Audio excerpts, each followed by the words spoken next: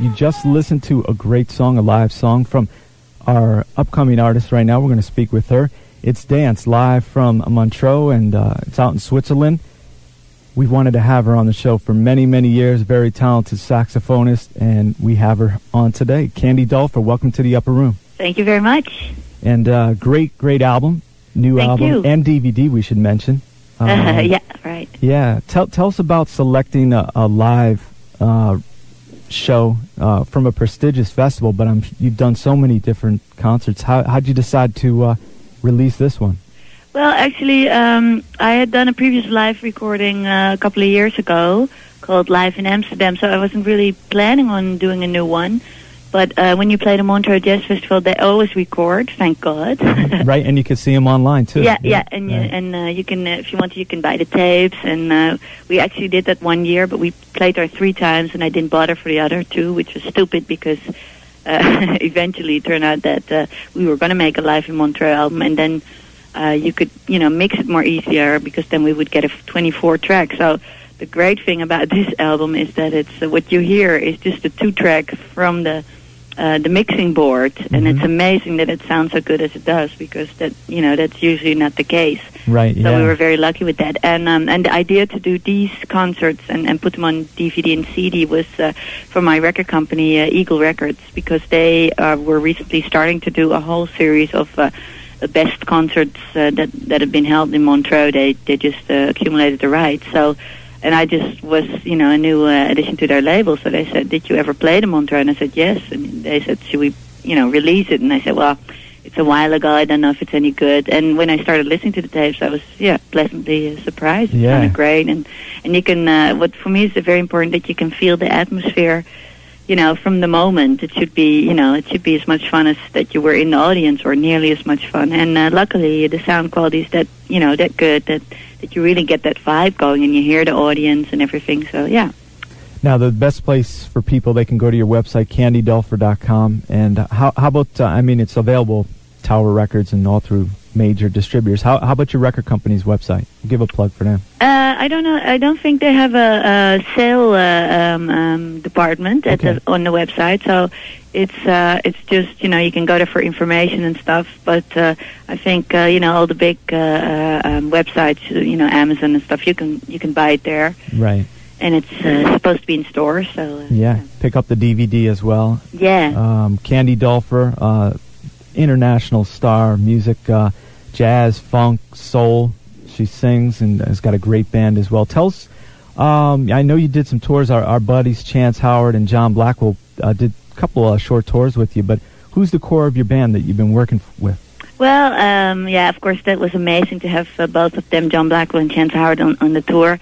But that's it's recently that we sort of asked them to come with us, because I met them, during the Prince tour.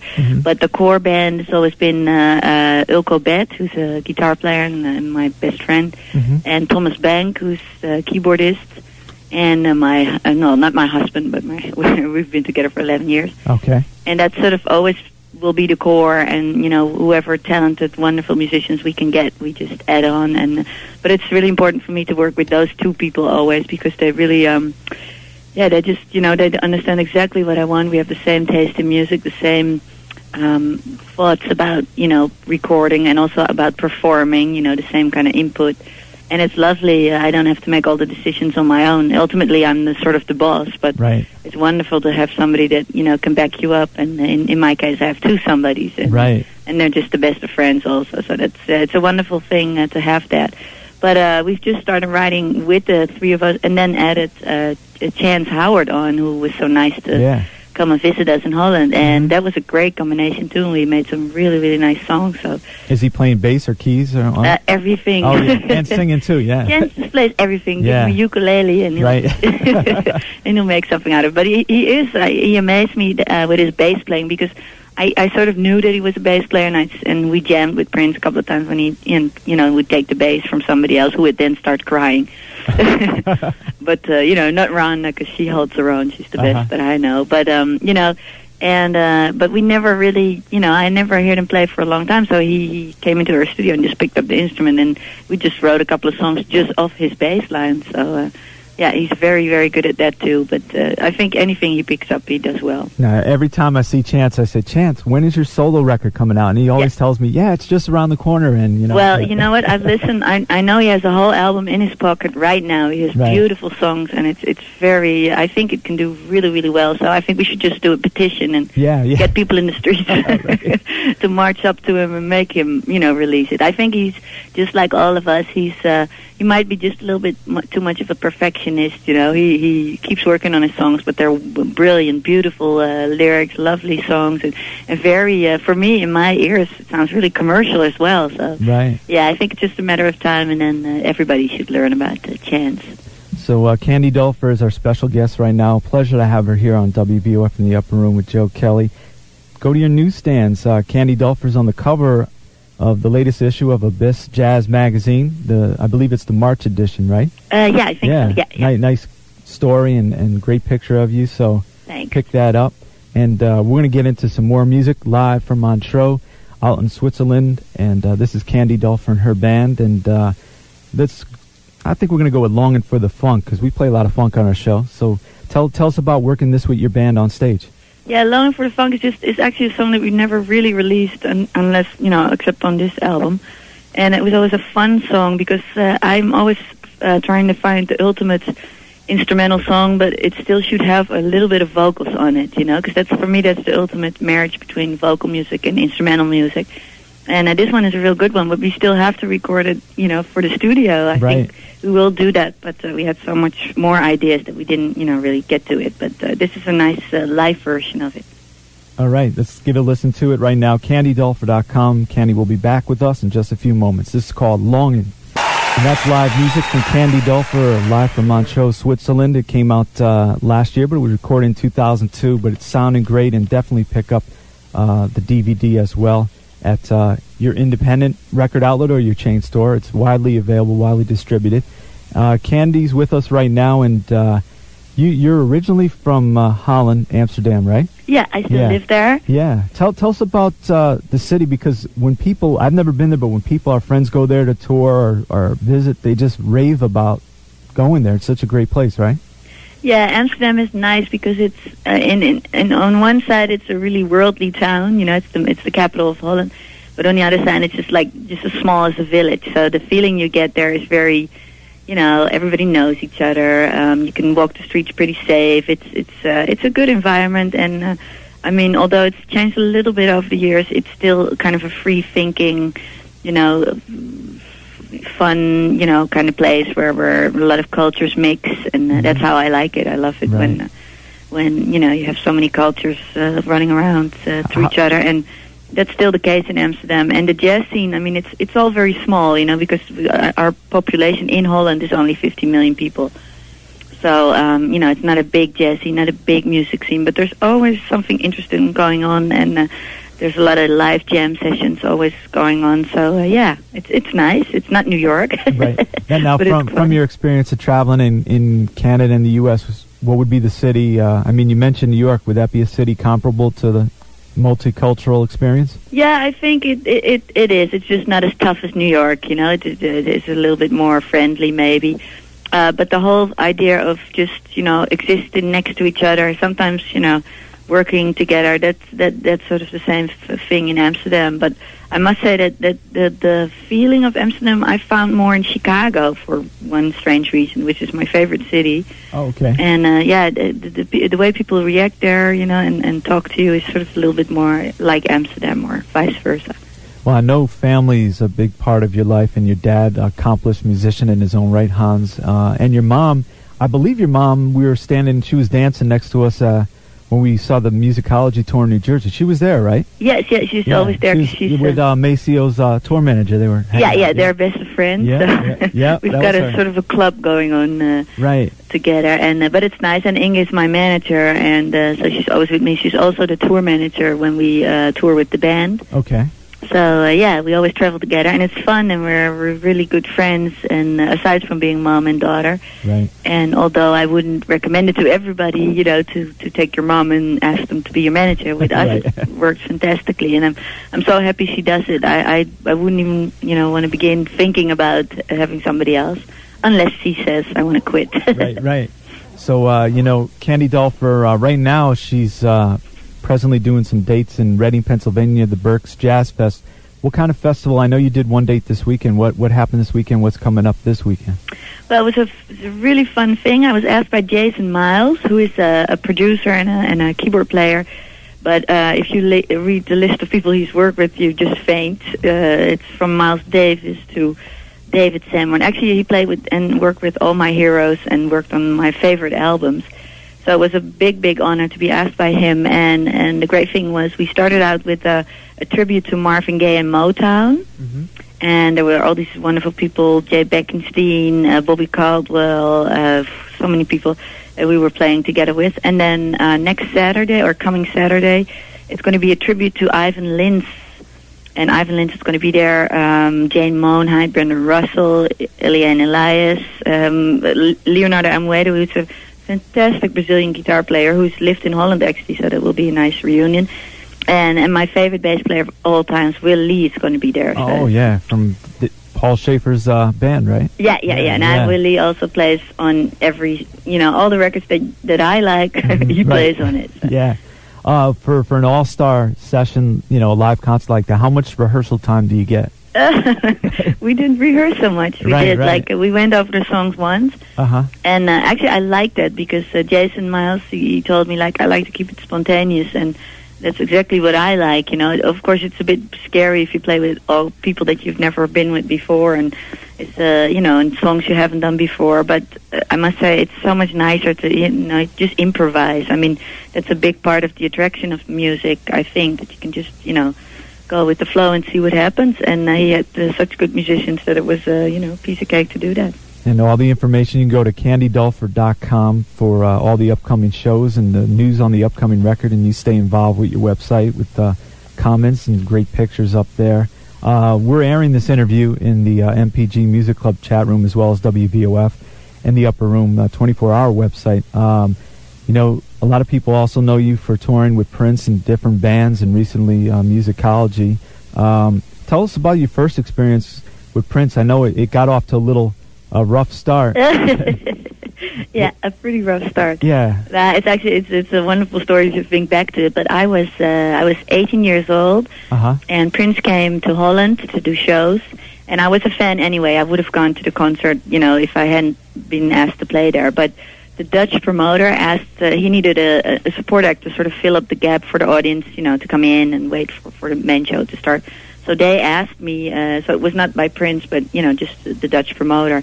And up until then, I hadn't made any records or something, so I had a live reputation, and I played in small clubs and stuff like that. So, yeah, when they asked me, although I never wanted to do support acts because it's always such a, bad place to be in, because they never treat you right and everything, I said, well, this is Prince, you can't get any bigger than this, so yay, okay. So we went there, we sound checked, we were, of course, totally nervous and excited and over the moon. And then 1 hour before our show, the promoter came up to me and said, yeah, Kenny, I'm really sorry, but it's not going to happen. So I said, what? But I'm a very proud person, and up until that week before the gig, so many journalists had called and newspapers like, our Candy's going to do Prince's support act, and I talked so much that I felt so embarrassed that this was not going to happen, that I was really angry. So now I wouldn't have the guts to do that, but back then I probably had, and I just went up to, first I went to Mr. Forgnoli, Prince's then manager, who died, and he was the typical manager with his big cigar in his mouth and stuff. So I went up to him and I said, hey, listen, you got to let me play because, Prince doesn't know what he's missing, and I'm really angry, and you shouldn't treat people like that. And he was laughing, and then I had the nerve to go up to Sheila E., who I'd never met and was my idol, and I blabber mouthed to her as well. But they were all really nice to me, and they said, okay, well, we'll say it to Prince, never. Right. And then I wrote a little note and said, dear Prince, why don't you let us play? You missed a chance to hear a girl blow her ass off on a saxophone. Sorry about the word. No, that's okay. Okay, that's how I wrote it. And I went up to the manager and I gave it to him and I said, you just give this to Prince and So then I went home, and then the manager just smiled. He thought, I was a lunatic. And I went home, but Prince was there to perform for 3 days. And one way or another, probably faith, my friends almost forced me to come with them to go to the show just as an audience. And I said, I don't want to go. Everybody knows he canceled me. And, so they said, no, you're his biggest fan. You got to go. Put on some dark glasses and get in the car and go. So I went. And then we were a bit early because we wanted to get good seats. And suddenly somebody said, from the loudspeakers, can Candy Dulfer come backstage? Mm-hmm. So I thought my parents were in an accident or something, and I ran backstage. And then they said, yeah, Prince wants to make it up to you. Can you play? And I said, well, yeah, sure, but I didn't bring my saxophone. Right. So in an hour's time, my parents came from a different city, had police escort, blah, blah, blah, and I got my saxophone really 3 seconds before I had to jump on and do my solo. Mm-hmm. And then the rest is history because he apparently liked it and started calling me after that and inviting me to do more stuff. But it's a wonderful, thing. How it started, yeah. Yeah, and it shows his sense of humor because in the end it turned out that it was totally not his fault that we couldn't do the support act and he didn't even know about it. It's all so different. And he still laughs about it sometimes. He pretends he's me, and and obviously he still loves having you in the band because you've done some of his big tours and most recently Musicology. Are you on any part of the new album 3121?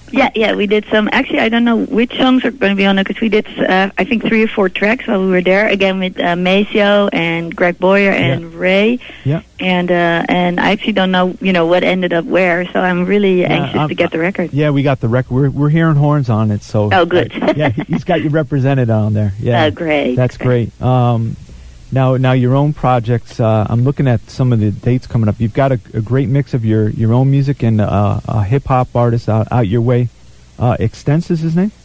Yeah, that's a very nice project. It's a Dutch rapper who raps in Dutch. He can also, rap in English, but that's his thing. Mm-hmm. And we're going to do some songs together where, big hits, and then we're going to translate them into Dutch and play on it. It's a special thing in Holland where they do that more often, and it's a sponsored thing, but it's going to be fun. And I love hip-hop, so anytime I can sort of, collaborate with people like that, I always do it because, for me it's just an extension of funk and jazz, and I love to be, around people who are creative with words as well as people who are creative with music. And you'll also be having a show with your dad coming up later this spring, right? Yeah, we're doing many shows because I didn't want to go and tour before we had a new album out, so we took a lot of freestanding gigs. And with my dad, it's so much fun. He has a fantastic band with a DJ, a double bass player, a rapper, and him.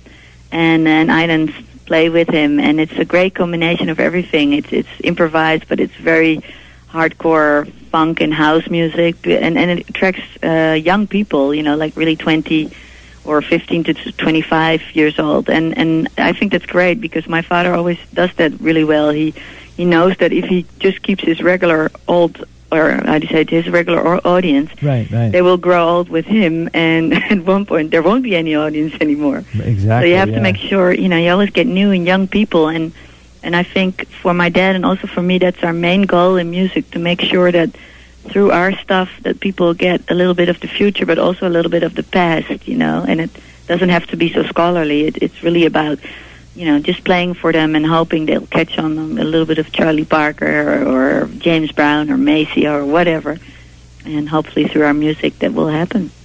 Well, a medley of music that was on the Musicology tour, which we featured, since it came out, is Candy Dulfer featured prominently on vocals and playing saxophone on The Question of You, Fallen, Prince, and The One as well. Tell us about how that medley and working together. I mean, it's amazing just watching that in concert. How did you work that with Prince and Prince asking you to do this? Yeah, he did, and I would never volunteer myself and say, "Hey, Prince, I know how to sing. Can you just give me a song?" Then that's not how it goes. And I was almost dying because he knew, he sort of knows that I sing, and I do sing, but for me it's really, the saxophone is the most important thing. I don't have a very good voice. I just do it because I love doing it. No, I think I beg to differ, but you go ahead. You go ahead.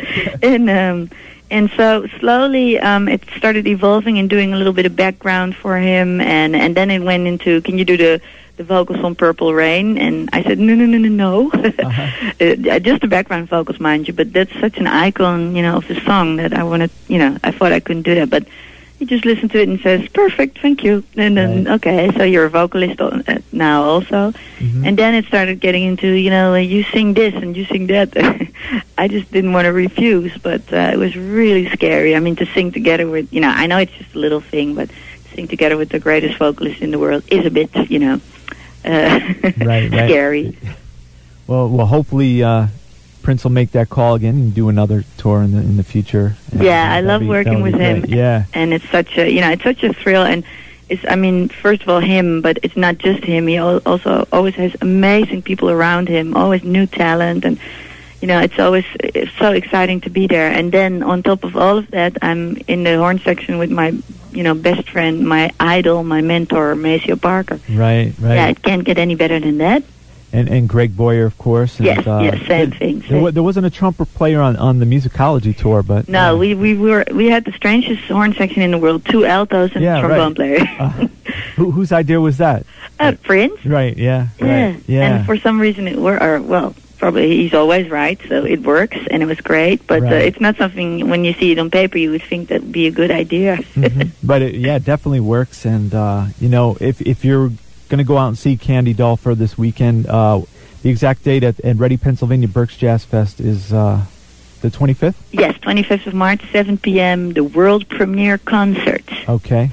So it's going to be great. Reading, Pennsylvania, and look out for that upcoming studio album, your own band, working hard. You're recording it primarily in Amsterdam?